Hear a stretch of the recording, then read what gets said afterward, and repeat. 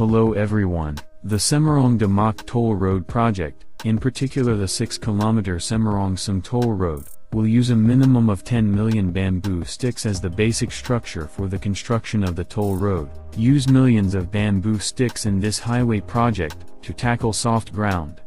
In addition, this is also beneficial because the toll road, which is partially above the sea, also functions as a sea wall to prevent flooding.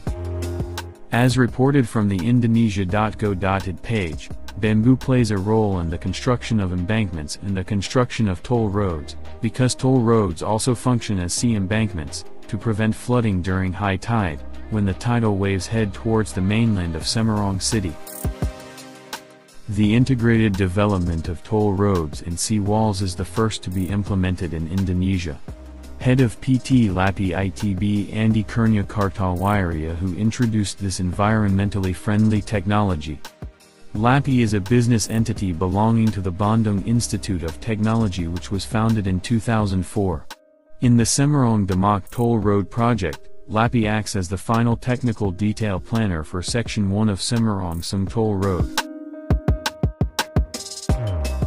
Construction like this was used by LAPI when it participated in the construction of Kali Baru Port, Tanjung Priok, Jakarta in 2012.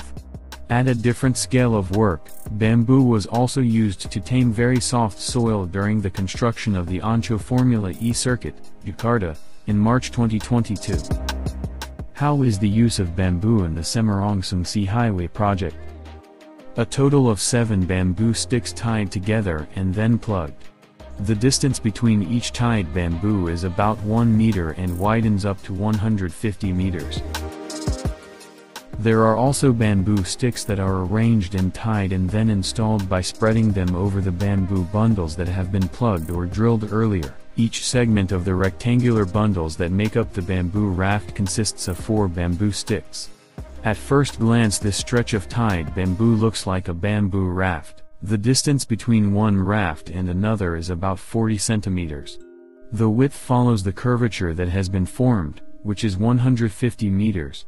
The work is not finished yet, because the expanse must consist of 17 layers of bamboo rafts. Each layer of the bamboo raft is stretched 150 meters wide, then on top of it is a 20 centimeters thick layer of sea sand. Then it is covered again with a bamboo raft and covered again with a layer of hard sea sand, so that it is repeated 17 layers. The technique of sewing sea sand on a bamboo raft structure uses a trailing suction hopper dredger, a type of sea sand suction vessel. At the bottom of the ship there is a suction device that can reach the seabed to suck up sand, which is then accommodated in the ship's hull. Through a special tool, the sand in the ship's hull is sprayed onto the expanse of the raft, which is 150 meters wide. The construction of the bamboo stretch is 6,000 meters long, aka 6 kilometers. Head of LAPI company guarantees that this bamboo construction will not be weathered by water as long as there is no extreme change from wet to dry underground.